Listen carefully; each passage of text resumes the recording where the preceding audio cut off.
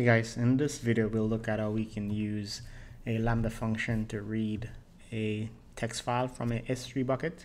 We'll also look at how we can trigger that Lambda function to run every time we upload that text file to S3. This is fairly simple and a common practice for reading text files. So let's go ahead and create our S3 bucket.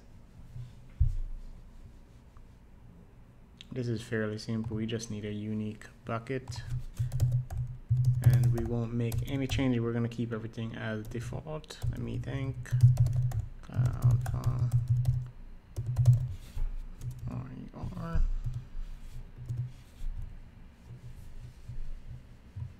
So let's just scroll down. We're going to leave all the default settings and hit create bucket. Now that we have our bucket, we can actually go ahead and set up our Lambda function. So I'm going to go to Lambda.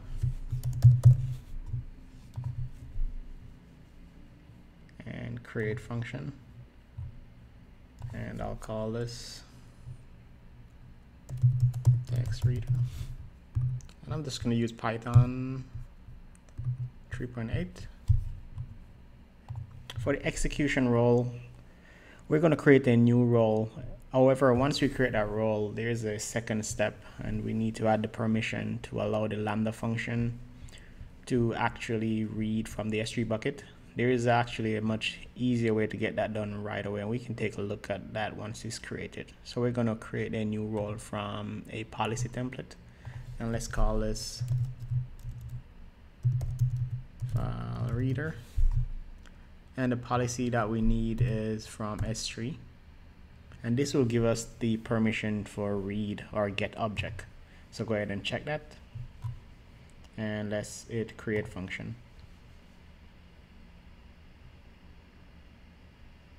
And this should just take a minute.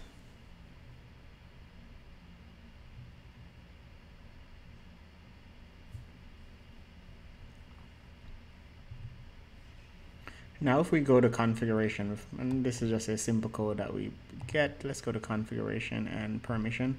We should see that role that was created. Let's take a quick look. And if we scroll down, we should see the policy that gives us access. Now if you want to lock this down a little more, you can go in and just put the ARN for the bucket so that this policy can only read from that bucket. But for now, this should work, and I'm just going to close that, and let's go back to code. Now typically we want to work with these code in some type of editor. I'm just going to copy this into Visual Studio Code. I already have a text file, and we'll look at that in a minute. Let me close this. I'm just going to create a new file here, and then we'll copy and paste. So let's call this file reader.py, and we want to import, actually let's paste what we have from our console, and let's import Bodo tree, and this is how we're going to interact with the S3 resource. So we haven't used this yet, it's complaining, and let's go ahead and move this out. So in order to tap into S3, we want to create a client that we can use to read from the buckets. So let's go ahead and create a client so that we can interact with S3. And this will be of type S3. Now that we have our client, we can actually tap into the object. But let's set up a few more things. We need a bucket, and we'll copy and paste the bucket name, and we also need the key, and that will be the name of the file we'll be uploading. So we know the bucket, the key will be movies.txt, and the bucket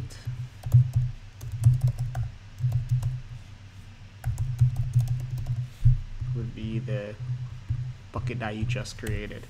Now that we can have that, we want to save the data object using the client.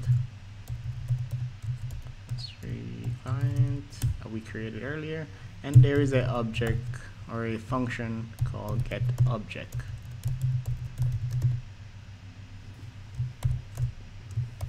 Accepts a few arguments. The two that we are interested in is the bucket, and that will be the S3 bucket object we created, and the key and that will be the bucket key.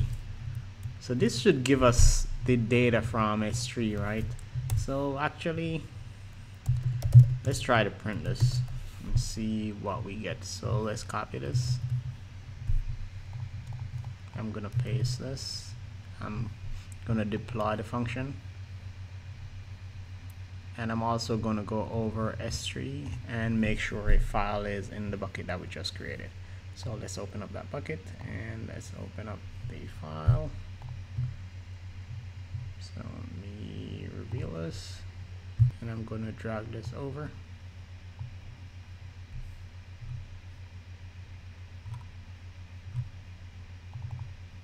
And hit upload, and let's go ahead and run our function. We need a test object. Let's call this test, and we'll leave this as default. We just need an event that will trigger this Lambda function. Let's hit test, and here we should see a bunch of JSON data. So let's scroll to the end of this, and we should see the stream object. So we need this body here. Of course, it's not in text yet, so let's go back to our code and let's try to decode that data. So let's say we need the file content that will be of type from the data object, and body, and we'll read.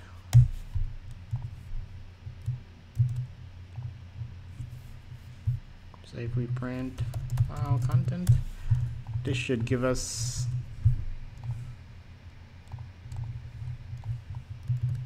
the data that we need. Let's go ahead and test that.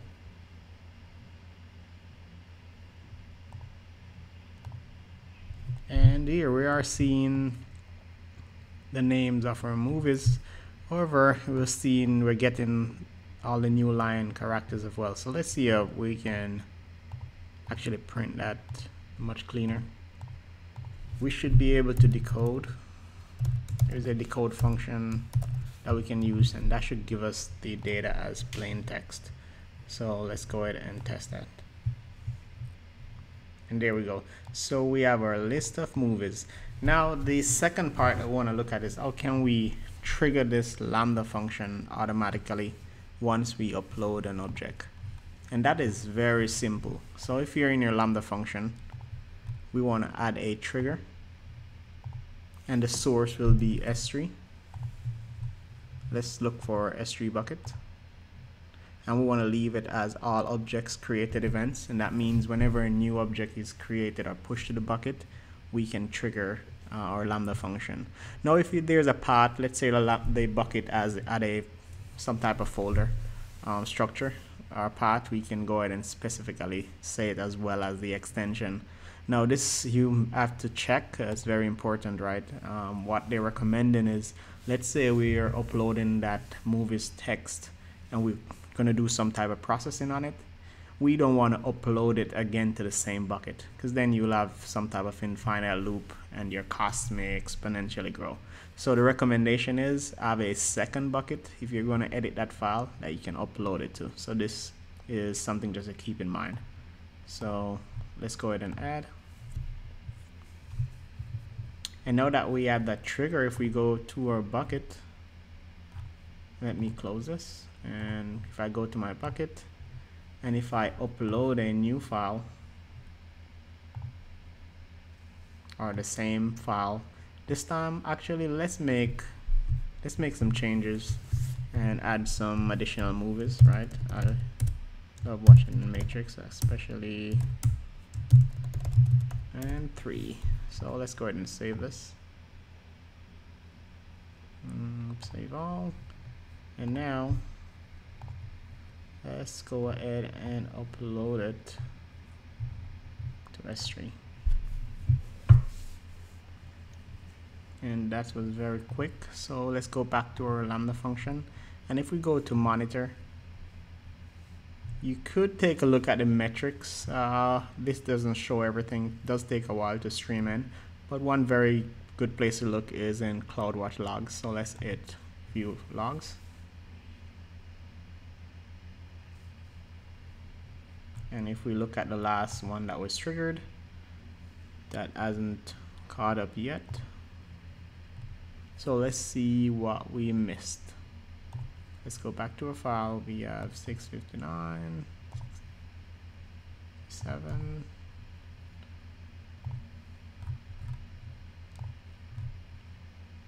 So let's take a look.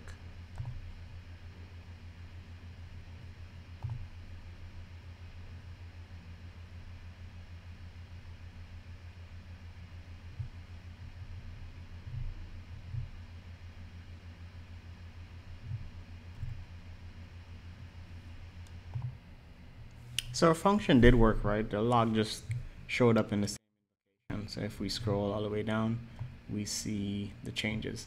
So since that has closed out, let's add a not so favorite one to the list, and let's try to upload that again. And we should get that in a log. I'm going to upload. And it's successful, so let's close this out and go back to our Lambda function or to the CloudWatch logs. Let me just open that up. And there we are, our new matrix 4. So that's how easy it is to upload files to S3 and trigger or read any type of file. This could be CSV, JSON, or any data like that. Thanks for watching.